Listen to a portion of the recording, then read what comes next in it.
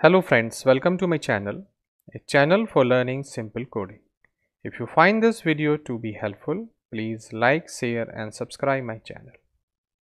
In this video, we are going to learn the most important concept of React Native with TypeScript is passing a property or props to a functional component. So in this video, I will discuss about functional component, and in next video, I will discuss about class component. So whichever component you want to use, you can use, and we will learn how we can use functional or class component to pass the properties. For that, I need to create a new component. So I give the name here. I create this. I give the name here that props function dot tsx. Remember that it's a tsx. So here I say r and fes because it's a functional component. So we have this functional component, and I need to remove this previous one, image one, and I give here props fun. This component I want to use, and I remove the previous one. I remove this one, save this. You see, we have props fun as a component on top of this. Here in this component, I want to pass some property from the app component. So in normal TypeScript application, just we write here props and we are able to use that prop. Suppose I pass here some message. So I say here that I am passing some message msg, and I write this message that this is props in React Native with TypeScript. For example, this message I want to pass here, and I save this, and you will see that here, and we have the error here. Directly we can't use this, so I just pass here this message. I say props dot msg here, and I need to give this under this. I save this. You see this message is coming here because this version of React with TypeScript 0.71 does not stop to work without the data type. But you see there is a warning and problem is there that we are passing any here in a props function. You see, problem is here. So how we can remove this warning or error, because this is warning in this current version, but maybe in future version they will strictly follow the TypeScript rules. So TypeScript rules say that whatever you are providing here as a property, you have to mention the type of this. For that, I create here type. I say props type here, and in this type I say I am going to pass the message of string type. Remember that, and that I am telling to this that I want props type. You see, now this error is gone. You see that I just mentioned here the one property of msg type, the message type I am going to pass, and this property I mentioned here type of this, and here I am using. You see, after that, after props, if I click, then automatically it will show that message is going to become. Now one more thing here, that suppose one more property I want to pass here. Suppose I want to pass one more property here. I say count. For example, this property I want to pass and give here the value 20.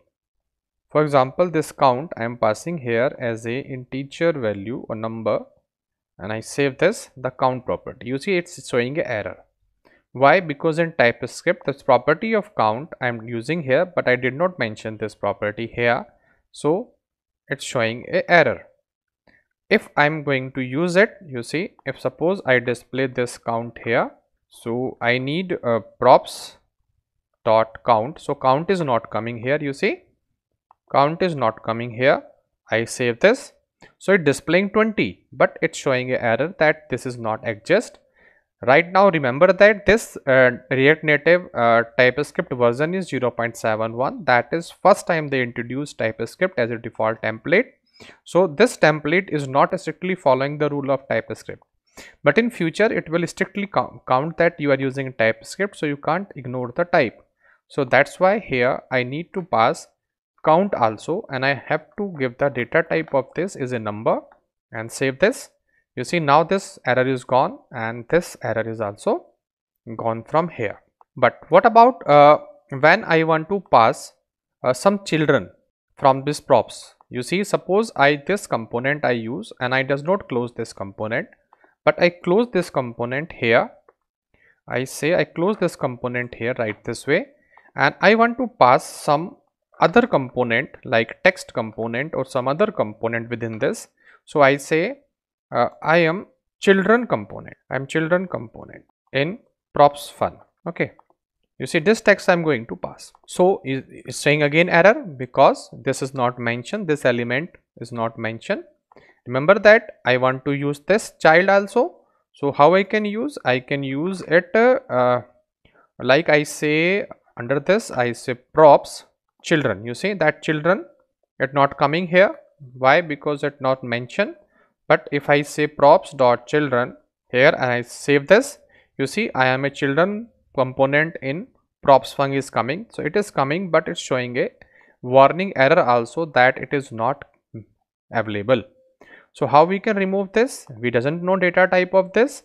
So this data type is, so I say children, which is you are passing from the app component, that is the by default data type that is available in React Native is JSX element. So this element we are passing and I save this. You see this error is gone, and again you see here is also error is gone. No error because this as a child component we are passing, and this children which I am passing here I have explained to this. This is a children which is going to become of element type. Remember this, it is a one way to do this. We have a second way also. For example, I don't want to mention here, so I make it comment like this. Again it will show error, you see. So here I can use props with children. You see when property is coming, so I say props with children. This property I can use like this way and I save this. It's a very simple. I say props with children, you see, like this way. Automatically this is gone and we have to mention it like this. So this props with children will automatically assign the children to the element property like this way. So these are the two ways by which you can pass the properties, and plus you can pass the children to this functional component.